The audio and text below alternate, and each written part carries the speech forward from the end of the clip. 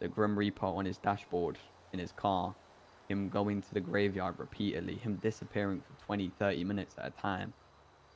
Me seeing him go to the graveyard, go up to Azizel's tombstone and labeling it Azizel.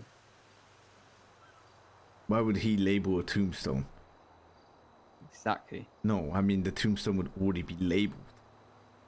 I don't know, bruv. He went to Azizel's tombstone, bro, in front of me. Okay, yeah, okay, that makes okay, yeah, that makes more sense. But he went to the tombstone in front of me. He's already collaborating, and that's the thing. Sparky's obviously in not any state of mind to listen.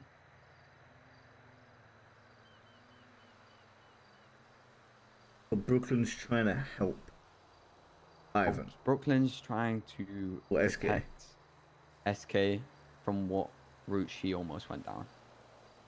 Right. And that's why I've been. And so you spoke to this Ivan, a guy, about this, right? I've never spoken to Ivan. Ah.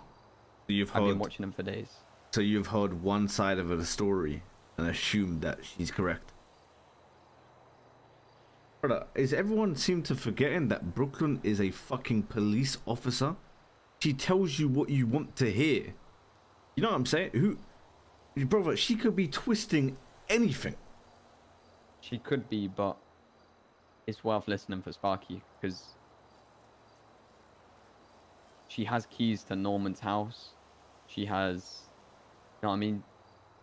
There's never been a fault. There would have been a red flag by now if something wasn't right.